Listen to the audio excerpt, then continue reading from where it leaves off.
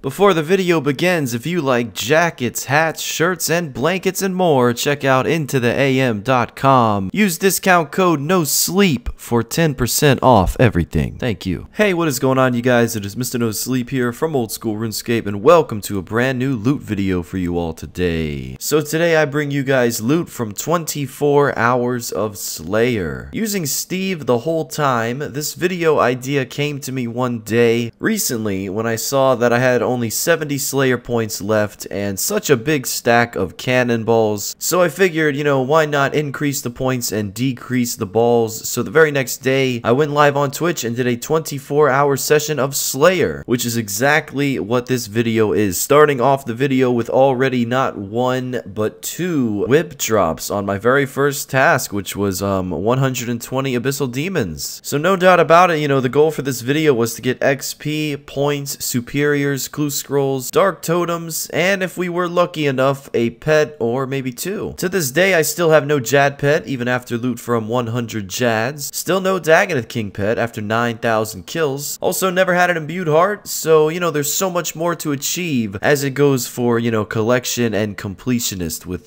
Slayer. I did use Duradel for one task, but mainly Steve was the rest of the video. Always have used Neve or, you know, Steve, or also Konar. Never really been into Duradel. I also have done some Wilderness Slayer, but originally, I won't lie, you know, this video was going to actually be loot from 100 superior Slayer monsters, but I ended up disliking that idea, you know. I think I'm gonna hold off on that for the future. Kind of style it in a unique way, unlike this video. This video is mainly just a big drop compilation, but I mean, that's why we do Slayer, though, you know, to get the good drops and to get the XP. I did also sell my Twisted Bow, so the Daganeth King tasks that you'll see in this video were a little more difficult than usual. I think I died every single task, at least once, but it's no big deal, no big deal. And I know that I have done a good amount of Slayer videos in the past, and honestly, I wouldn't have uploaded this one originally, but my RNG was just so on point, you know, from start to finish with so many different tasks. I really enjoyed the variety of that, you know. Not only am I getting good drops, but I'm getting so many different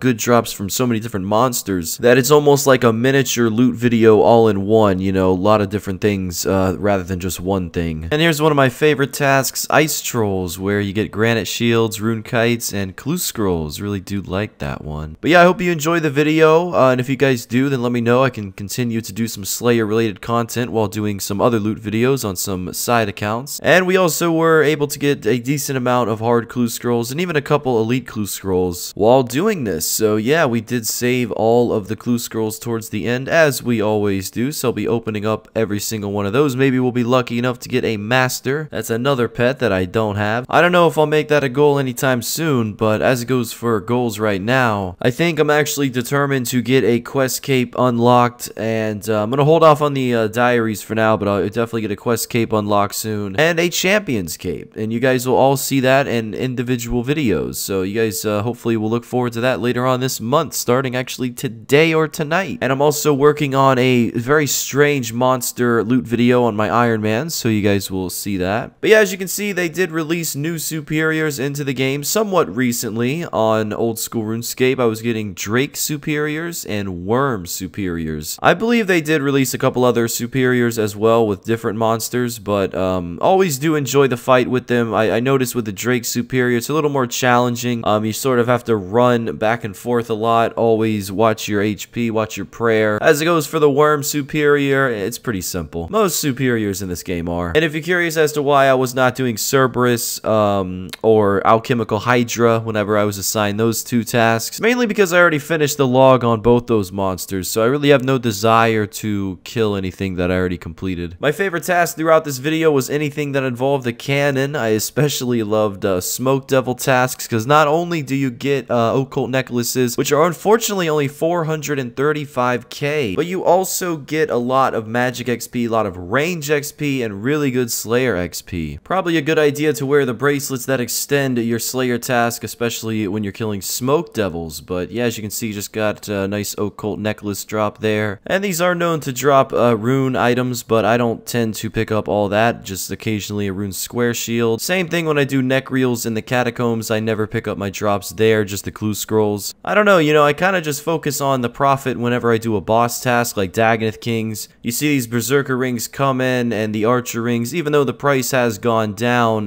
really does make up for what you lose on cannonballs and on runes. Not to mention having the Fremennik diaries completed, so the Dagannoth bones were noted. And my luck just didn't stop there. You know, I got a cave horror task, which is a task that I haven't had for at least a year now. And I was fortunate enough to get not only one superior, but 2 black masks. So the price on those are still looking pretty good these days. And while I was doing this whole video, of course, we had the Herb Sack, Gem Bag, and Soul Bearer with the Bone Crusher, so you're getting all sorts of things stored in the bank. And you guys will see the live loot tab with live commentary here pretty soon. A decent half of this video is live commentary, so I do hope you guys enjoy that. Unfortunately, we had no luck with the Dagannoth King pets or the Jad pets, despite, you know, gambling not 1 but 2 capes. But I don't mind, you know, really do get some nice Slayer XP and ranged XP from the Jad tasks. Overall, though, I hope you guys enjoy the live commentary, and I want to give a big shout out to these elves, which are found in the Prif dungeon area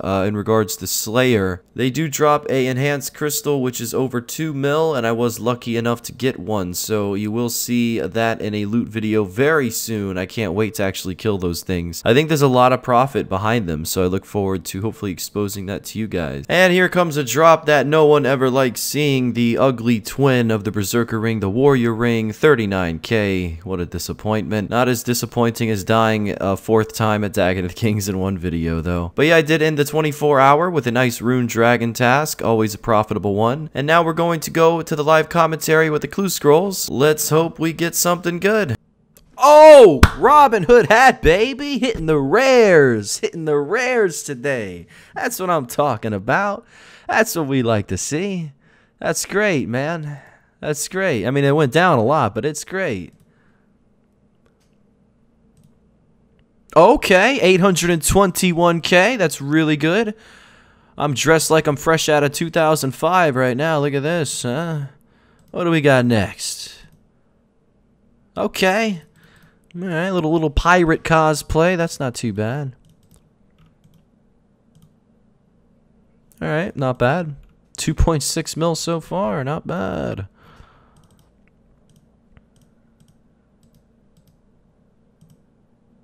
All right, White Cavalier. Ancient Full Helm, 157k. And the last hard is another ancient item. All right, 3 mil. Sorry, 2.99 mil. We'll round that up to 3. 3 mil from the clue scrolls, guys. And now we have 2 elites left. 2, I'm going to call it 3rd Age Kite Shield or 3rd Age Longsword right here. Well, it's going to happen in the Master Clue. That's what I meant to say. And the very last elite is... Okay.